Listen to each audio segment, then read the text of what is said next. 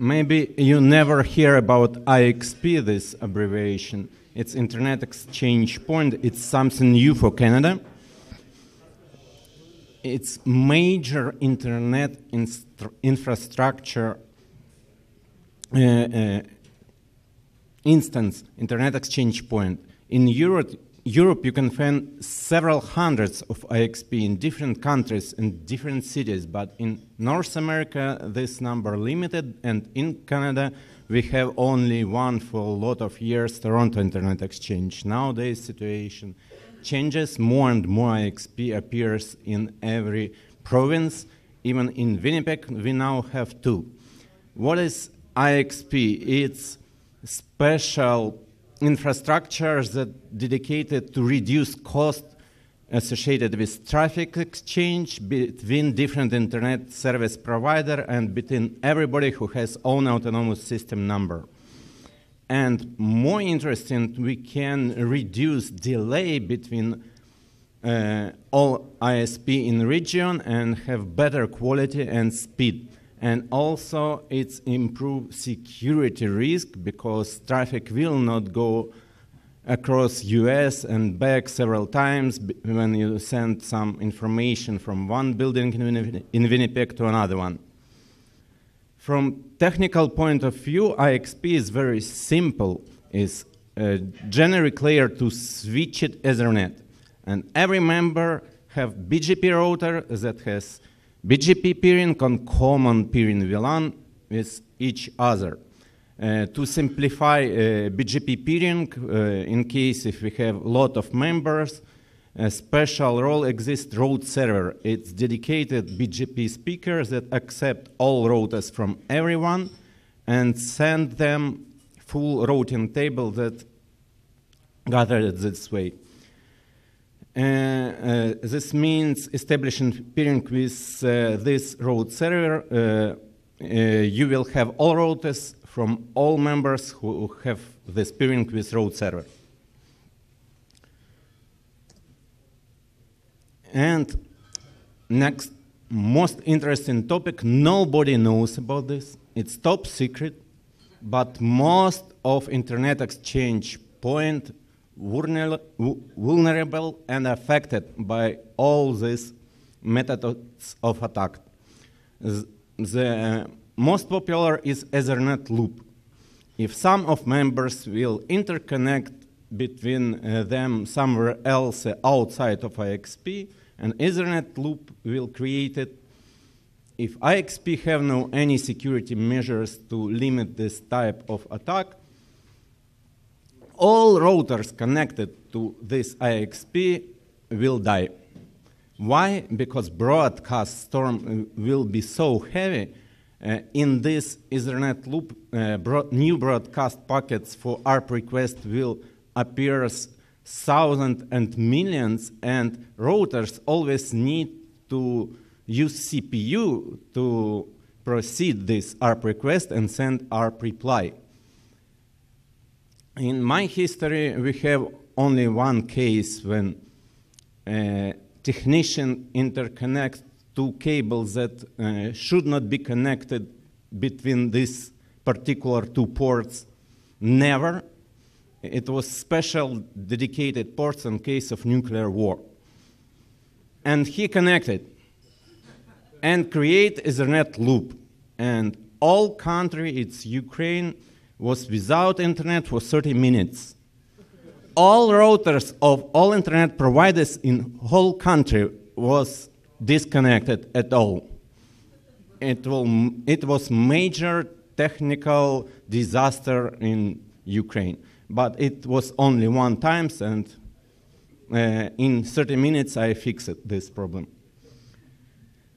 Second, nobody knows why, but in rules of all Internet Exchange Points, present rule do not enable ARP proxy. But people don't do this, and by default, lot of Cisco routers has enabled ARP proxy. If you do this, traffic will be diverted to fake destination, and you will never know about this. until something very bad will happen. I will show one example later. A very simple disaster could be happened if somebody put wrong net mask on interface. And it's more often we can find in the case if some network going under migration and change net mask size. Somebody receive more IP addresses and need expansion. This case was in Amsterdam and in Germany. They start from 256 IP addresses, but grow and need to use 500, 1,000 and more. And they have this allocation, but on network interfaces, initially it was configured as /24. And in case if somebody have one net mask, some other guy has another one, it will be big, big trouble. I will show you later. And very simple case, very popular, somebody, some newcomer who just connect to IXP and receive welcome email with configuration and not understand what is written in that email. He will get IP address for connection and IP address of root server to establish peering. Some of ISP configure IP address of root server on their own router and use this address incorrectly, so it can down all IXP completely if this internet exchange point not protected against this scenario. And also, most interesting, and it's topic of my presentation, how to use ARP protocol to kill IXP. It can be very simple if you have direct access to any IXP. If you're a member of IXP, you have this access. In normal situation, it's typical scenario how traditional IXP works. We have some Ethernet. It may be tens or more switches, but it's a general layer 2 plain Ethernet switching domain. And all members have router with one IP address. This router directly connected to this segment. And we have root servers that have all routing information in BGP table. And traffic going directly between all members. All routers has full routing table of local IP addresses, and more interesting for us, it has resolved ARP table. To send Ethernet frame, we always need source and destination MAC on this Ethernet. It's pure Ethernet network. And at the first attempt, when router 1 tried to send traffic to router 2, it will send ARP request and ask which MAC address will be used to send traffic to any of these IP addresses. So it's normal situation with 4 routers on IXP network in this example and 1 root server. On this picture, everything fine as normal, regular operation. But some bad guy got drunk at Friday's evening and want to make a small pen test. He is working with router 2, it's red one, and he configured his software to send ARP reply. He has all IP address on his router on this segment. He sent from his router to ARP reply router 1, 2, 3, 4, and root server, and send information. I know this IP address located on my router, but ARP protocol is insecure protocol, and all routers immediately update their ARP caches as soon as receive this ARP reply. no any way of verification if this ARP reply is correct or no exist. And what's happened in this scenario? For next 3 minutes, this hijacker steal all traffic from all members on this internet exchange point, because 3 minutes is default BGP timer until it will end. All BGP session will still alive, but after 3 minutes it will go down. But 3 minutes, it's a lot of time to steal all possible information from network. All traffic will go directly to this guy, to his router 2. But maybe he will be affected by volume of traffic, because in modern IXP members connected by 10 gigabit Ethernet, and we have hundreds of members, and he tried to receive terabit per second of traffic, but has only 10 gig. But it's enough to steal a lot of interesting information. In any internet exchange points, system administrator will find this case. Somewhere it will take days, somewhere it will take minutes, but at the moment somebody finds this guy is bad, he's violate all possible rules, and network completely down because of this activity. And disconnect this bad guy from the network. What's happened in this case? Attack will continues, because after you disconnect his bad guy, network will not be recovered.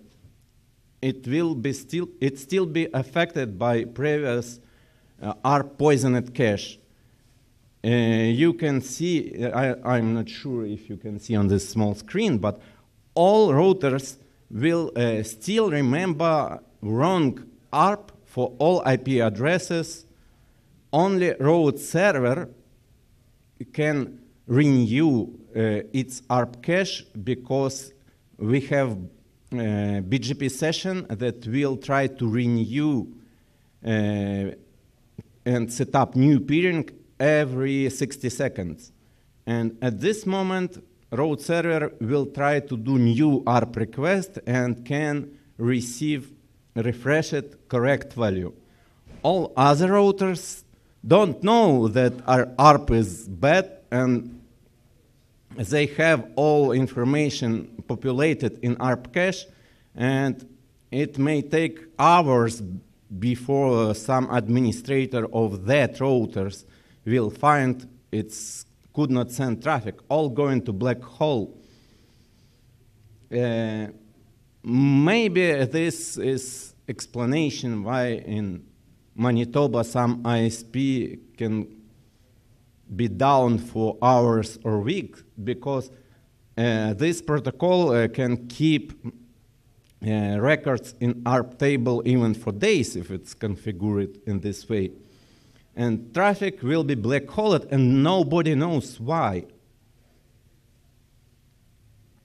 Another case of attack with wrong net mask and ARP proxy enabled.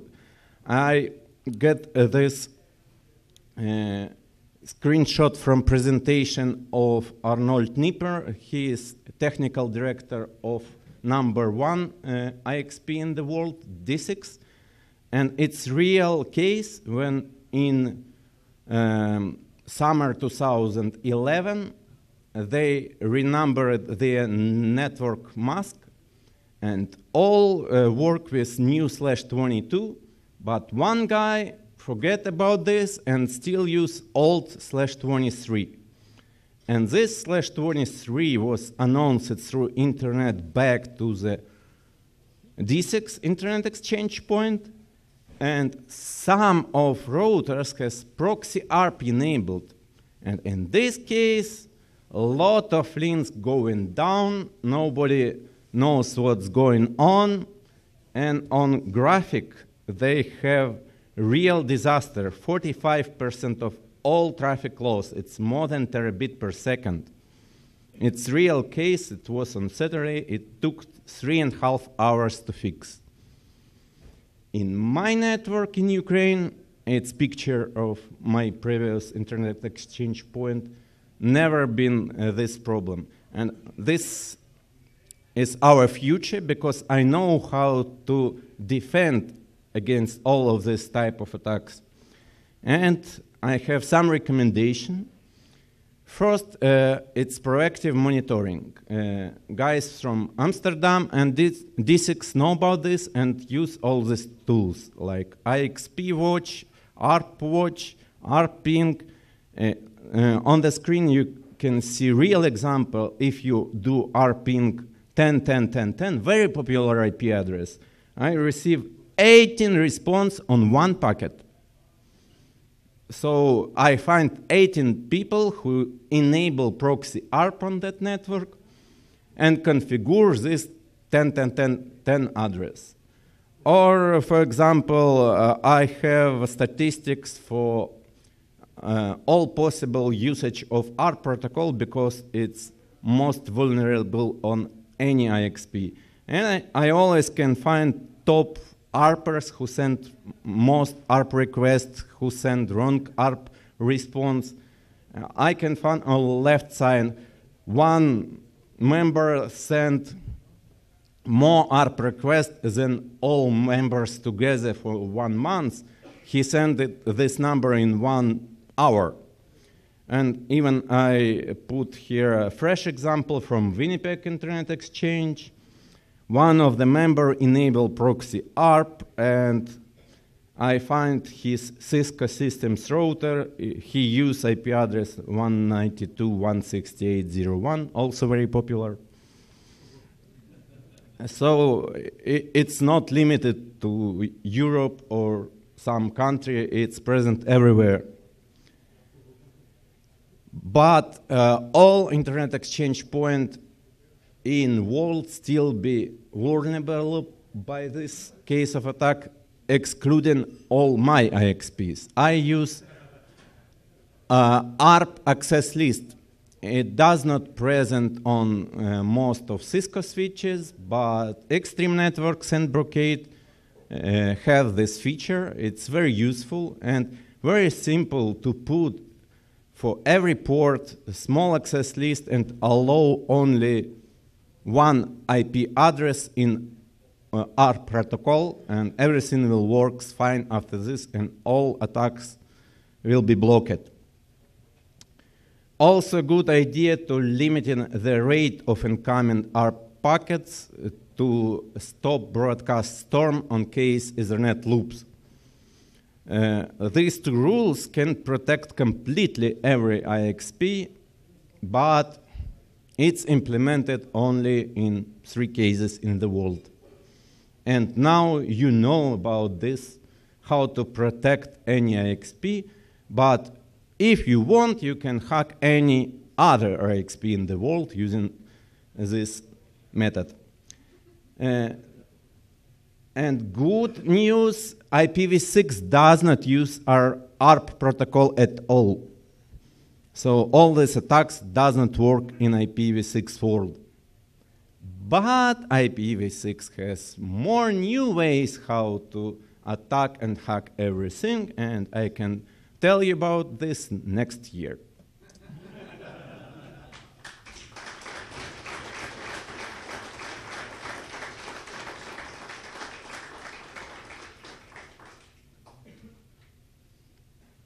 Thank you for coming. Thank you, Snow, for coming to Winnipeg again. That's all. Questions?